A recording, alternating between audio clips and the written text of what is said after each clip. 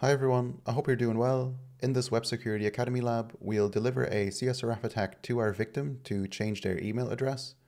But there's a twist. Our victim's session cookie has the SameSite attribute set to strict, which means our victim's browser won't include the session cookie in any cross-site request. And we'll work around this by leveraging a client-side redirect within our payload. That way, our victim's browser will interpret the request in our payload as a same-site request, and will send along our victim's session cookie, even though the same-site attribute is set to strict. Let's go to the lab and let's go to my account. We know from the lab description that we can log in with the username Wiener, password Peter. Let's change our email address to wiener@abnormaluser.net. And now let's go to burp, and let's go to proxy and HTTP history. Let's have a look at this post my account change email request here. You can see here in the request cookies there is no unpredictable CSRF token being set, and there's no CSRF token set in the body either, which means that this request is vulnerable to a CSRF attack. Now let's also have a look at the session cookie. So let's go to the post login request here, and we can see the session cookie being set here. It's set to with the attribute secure, so HTTPS only. It's set to HTTP only, which means it's not accessible from JavaScript. And the same site attribute is set to strict, which means the session cookie won't be sent in any cross-site requests. So we'll have to find a way around that. Let's go back to the post my account change email request here. I'm going to send it to repeater, switch to repeater, and I'm going to issue this request as a post request as is here. And note that we get back a 302 found for a successful request. Then I'm going to change the request method to a GET request because I want to see if this endpoint also accepts GET requests. So I'm going to issue that, and we can see that we get back a 302 for the GET request here, which means that the endpoint also accepts GET requests.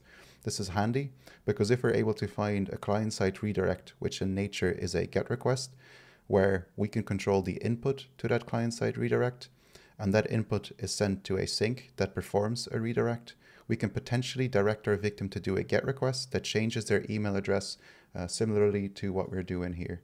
Let's switch back to the application and look for that client-side redirection functionality. Our application here is a blog, and we'd have to think, where would a blog implement redirect functionality? You'd often see it after a successful login, or after registering an account, or after posting a comment. So let's go to one of the posts here, tracking your kids, view post, and let's add a comment here. Just gonna enter some random input that's valid. So fubar@fubar.com. Let's post this comment, and we get a redirect page where we're waiting, and then we're redirected back to the blog or the post where we've added our comment. We can see it here at the bottom, fubar. And let's see what that redirect looks like in burp. So we're in repeater here. Let's go to proxy and then history. And we're specifically looking for an input that we can control, that we can influence for that redirect. So let's go here to post comment. You can see our fubar payload here. And then above that, we can see the GET request to the redirection page. So let's scroll down here in the response. And we can see there's a redirect on confirmation function that is being called with the argument /post. And it's coming from this comment confirmation redirect external JavaScript file. And we can see a GET request to that external JavaScript file right here. So let's look at the response and see what the code looks like. So it's calling this redirect on confirmation function. The argument block path, we know that that is /post from the previous request. It's setting a timeout of 3000 milliseconds, so 3 seconds. It's instantiating a new URL object.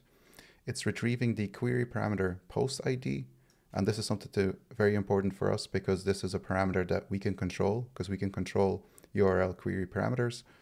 And then it's setting the window location to blog path, so /blog. It's appending a /, and then it's appending the post ID, which it's gotten from this query parameter that we can control.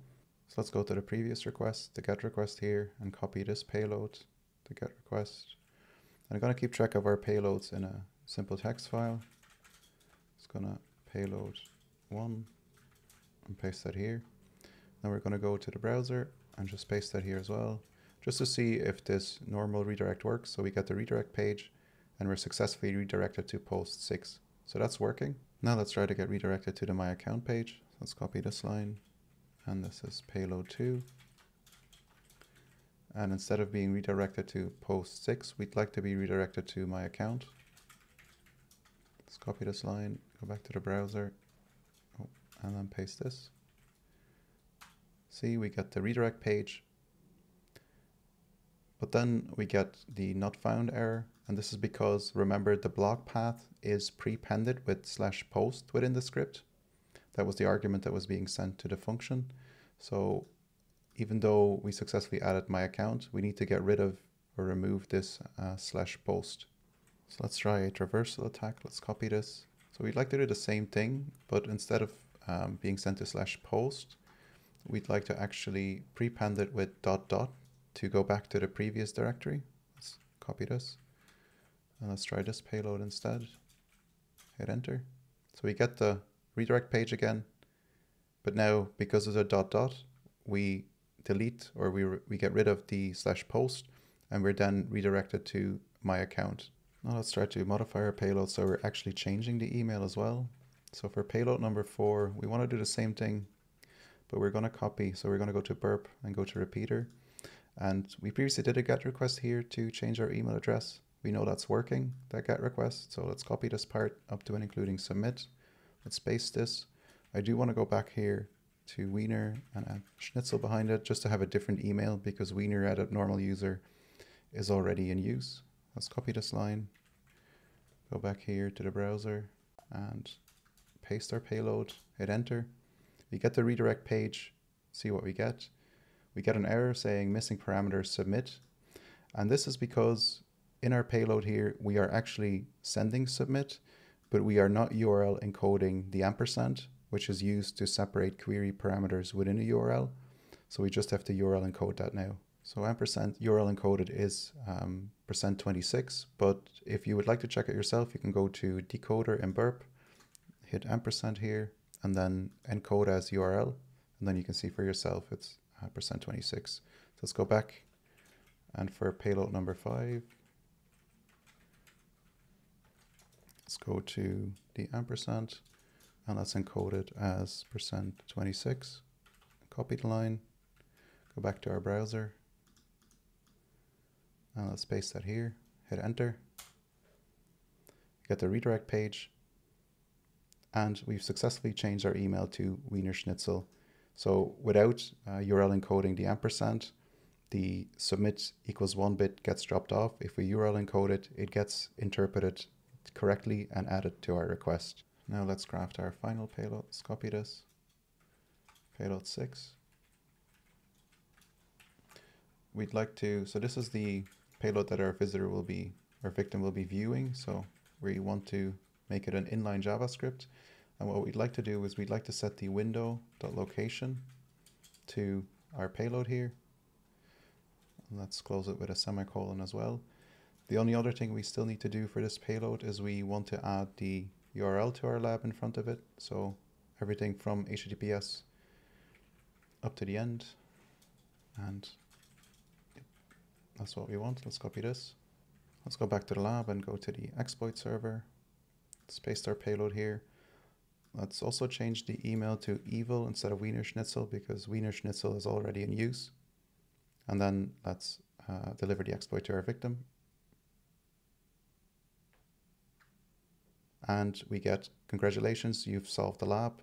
Thanks a lot for watching, and I hope this was helpful to you.